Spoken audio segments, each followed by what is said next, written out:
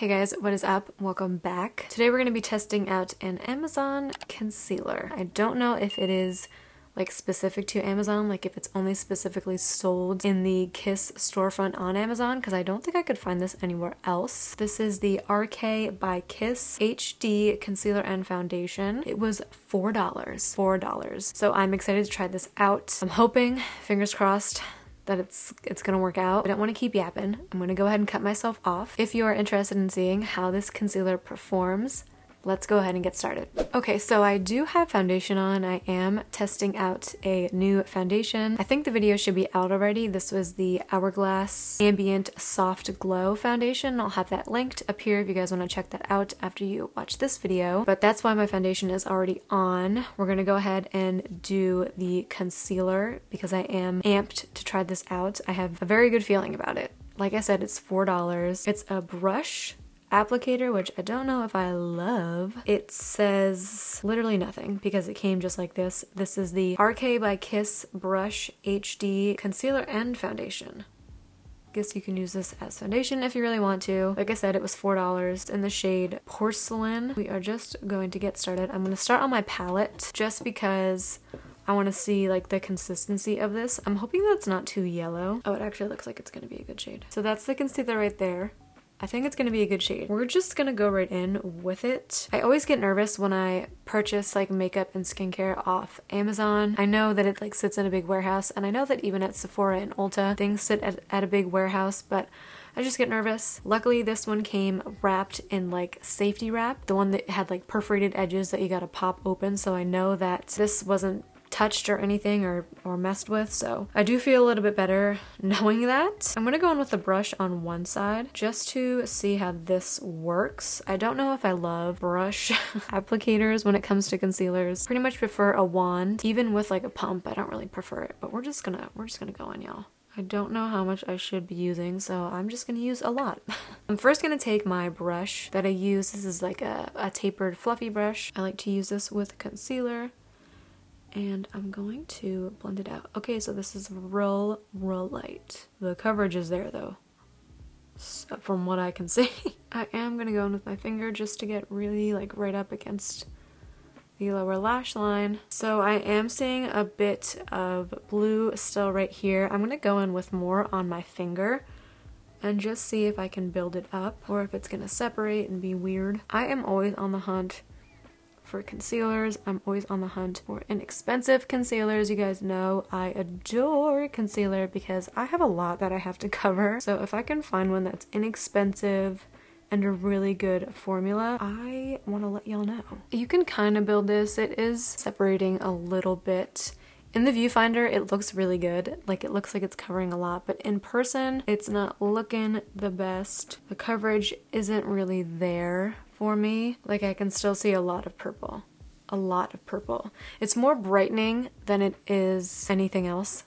You know, it's more brightening. It is very comfortable on the skin, and it did blend really nicely into the foundation. So not great. I'm gonna go in with my finger this time off the palette and just apply and see if that makes a difference. Because maybe it's the applicator. This is a very liquidy, very liquidy concealer. It's like slippery. I thought that the NYX Bear With Me concealer was thin. Like, this one is super, like, feels super thin. Yeah, so it's hard. I read the reviews on this and the reviews were really good. A lot of people said it was their holy grail concealer, so I was like, oh, sign me up. $4 and it's good coverage and people's holy grail, say less. But this isn't really, it really isn't covering, and I'm having a hard time blending it into my foundation.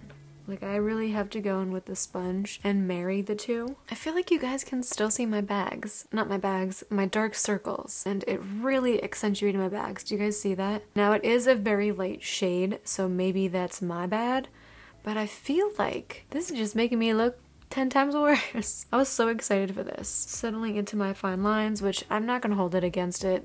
All concealers do that when it comes to me because I have a lot of fine lines. It's comfortable on the skin. I'll give it that much. It's very comfortable. It feels like I have nothing on, and it feels like it's a little bit hydrating, but it's just not, it's not looking good. It's not looking good. Like, let me try it down here and see what it does. Let me see if it actually doesn't look bad. Here's what I think. I think for spot work on your face, I think if you are someone that doesn't wear foundation and that you do a lot of spot work with concealer to cover up blemishes and dark spots and things like that, I think you're gonna like this. And I think it's gonna be worth the $4 that you spend on it. If you are someone like me who needs a lot of coverage underneath their eyes when it comes to concealer, I don't think this is gonna cut it for you. But I think that there are people out there who this is gonna work for. That are gonna be happy to have this in their lives. Because as you guys can see, it's like melting into the skin.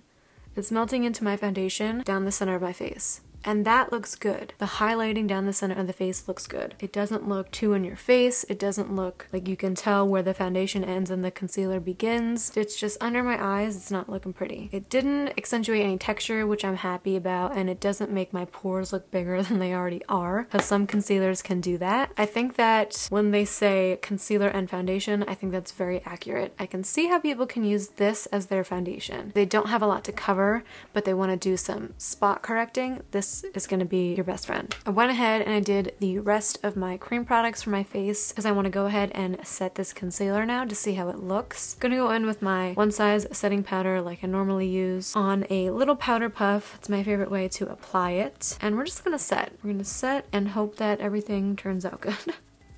I feel like anything can look good underneath this powder because this powder is just like the bomb. See, I could have the worst concealer on, this powder will make it look good. Now after setting this, I can see that this is separated a little bit. Once it has been set with that powder, I'm not loving the way that it looks. It kind of reminds me of the Winky Lux concealer. I feel like as time goes by too, it's getting worse and worse. Down the center of the face looks good. Nothing has separated. It didn't separate the foundation. It didn't make it look bad. It actually blurred some of the pores that I have up here, which is interesting. Really, really interesting. I'm telling you, I think on other parts of your face, this concealer is gonna look really good. I think if you're doing like undercutting of the contour, it'd look good. If you're spot concealing, I think anything else besides underneath the eye, this concealer is gonna look good. So now that my final face is done, I can come back and give you my final thoughts on this concealer. I think that for spot work, it would work really well if you don't wear foundation and you just conceal, you know, parts of your face like dark marks or acne scars or all that stuff. I think it would work really well for you. Underneath the eyes, like I said, it's not good. It actually looks like it's breaking up underneath my face and it really isn't covering anything. I can see a lot of my purple still, which is not great for me. It's $4, you know, it's very inexpensive. It's not going to break the bank. It's definitely worth trying if you think it could work for you. It just, for me,